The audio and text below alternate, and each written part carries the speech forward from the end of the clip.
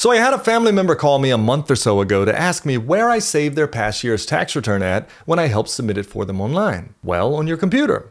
They can't find it. My mom called recently and said she had a couple of USB drives full of old photos that she would love to access somehow and keep safe. My mobile phone is full. Where do I dump the photos to free space? What if my kids or wife want to see them? Well, these situations come up again and again. So I've decided to deploy my own little secure family cloud in my private home network where we can all access these important files 24/7. And that is what this video is about today. We're going to, 1, install Nextcloud all-in-one on a server in my home. Nextcloud is a very popular content collaboration platform that's highly customizable, has lots of integrations and add-ons, and is essentially your own cloud with data that you control. Number 2, we'll set up accounts for each family member so they can individually access the cloud as well. And then 3, we'll set up secure remote access using Twingate so that we all can access it as needed, securely from anywhere. And the benefit here is that there will be complete privacy for your files and photos, no cloud subscription fees, you'll have scalable storage capacity, full control over data access and sharing permissions, and most importantly, a central hub for family collaboration that works across all devices. So annual family vacation photos, family recipes, a shared calendar of important family events, old heirloom photos digitized. There are services out there that will digitize them for you.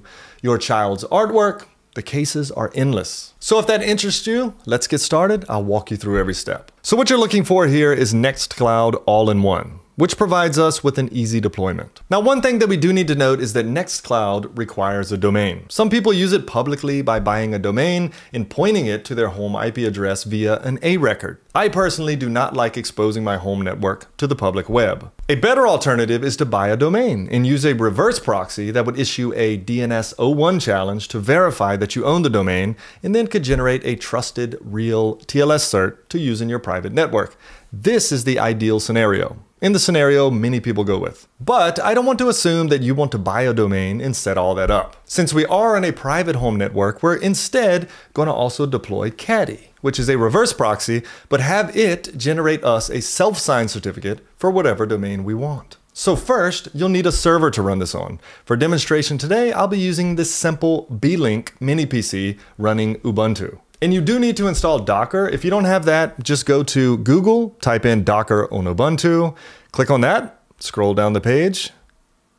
In here, you have 2 steps. Set up the Docker's apt repository, so just run these commands. And then number 2, install the Docker packages. Just run this command, and you're done. Next, we'll begin with the official compose file in their GitHub repo. So just type in Nextcloud all-in-one, go to their GitHub repo, and you'll see a file called compose.yaml. Open that up, copy this file, and then open it in a code editor of your choice. I'm going to use VS Code and paste that in. So this is kind of a starter template that they give you to work with. And we're just going to change a few things here. Since we are going to be using a reverse proxy, we can alter this according to the comments. So you see here can be removed when running behind a web server or reverse proxy. So we can remove port 80, port 8443, and just leave 8080. Next, we want to go down in this environment section, uncomment that. And again, we see this instruction. If you're running a reverse proxy, then this is needed. So let's uncomment the Apache port and the Apache IP binding. Just leave it as is. The Apache port tells Nextcloud's internal Apache server to use port 11,000 instead of the standard ports. And then the Apache IP binding tells Nextcloud's Apache to only listen to connections from the local machine where Caddy is running, not from the outside world, which also adds an extra layer of security. And then finally, we want to go down and uncomment this skip domain validation. And we want to set it to true. Why?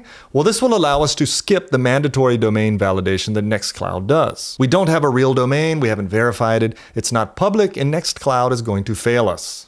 Which is fine because our domain will work via a self-signed certificate after the fact. So we're going to set this to true. Next, they provide us with this Caddy service. So I'm going to go ahead and just uncomment this entire service along with the configs. Just uncomment all of that. And the 4 volumes down here. Uncomment that. So this Docker compose file is also going to run Caddy. All of this is fine. The only thing we need to change is in the Caddy file. So instead of cloud.example.com, put in whatever domain you want to use. I'm going to call it family.cloud. Once you do that, there's one more piece to add to this. We're going to tell Caddy to handle the certificate for us. This will be a self-signed certificate. And to do that, we just need to put TLS internal. That's it. And once you've done that, you are all set. Copy this, SSH into the server that you want to deploy this on. So this is again my B-Link machine running Ubuntu. And I'm going to create a folder for this. So make dir Nextcloud, cd Nextcloud, and I'll do a sudo vi compose.yaml. We're going to create this file and paste in the contents we just changed. Once that's pasted in, save it. And we're done here. Now, before we actually deploy this, we'll need to add this domain that we're making up, to our local DNS. Remember, this isn't a real domain that you bought or that's public, but it's one that just works locally in your home network only. So you'll need to add this as an A record to your local DNS. So I'm using Pi-hole in my homelab, and I use that as my DNS server. So I can add an A record there. So if I open up Pi-hole and go to settings and local DNS records, I can set family.cloud as my domain and have that map to the IP address of my host machine that's running Caddy. And with all that out of the way, let's go ahead and deploy this. To deploy it, just do a docker compose up detached to run that compose file. Once that's done, you want to visit the IP address of that machine that you deployed it on. So for me, that's 192.168.1.111. Port 8080. So the IP address of the machine you deployed that on with port 8080. Hit enter and make sure your HTTPS. Accept the risk and continue. And you're in the Nextcloud all-in-one setup. So you want to take this passphrase, write it down somewhere, keep it safe, but also copy it. Go to the next screen, paste in that passphrase. Make this a little bigger. Click login. Now I need to enter my domain, but note that the domain validation is disabled, so any domain will be accepted here. So I could put anything here, but we need to put the domain that we set because our self-signed cert will be for that. So the domain you put in your Caddy file, put here. I put family.cloud. And then click submit domain. And then you get to this install page. So you're going to install Nextcloud Hub 10, and there's also some optional containers. You can look through this. I'm going to uncheck Nextcloud Office and Nextcloud Talk, and just leave Imaginary and Whiteboard. Save those changes, install Nextcloud Hub 10, and download and start containers. So click this, and it's going to take at least 3-4 minutes. And after that spinner swirls for a little bit, you'll get to the screen, and this will tell you when everything's finally ready. So you'll see there's a couple of containers that are still yellow, and they're still in the starting status. So we'll give it a few more minutes. Once that's complete, you can grab your Nextcloud password. So the username is going to be admin. Grab this password and click Open in Nextcloud. Again, accept the risk and continue. And you're in your Nextcloud application. Type in admin, paste in that password, and log in.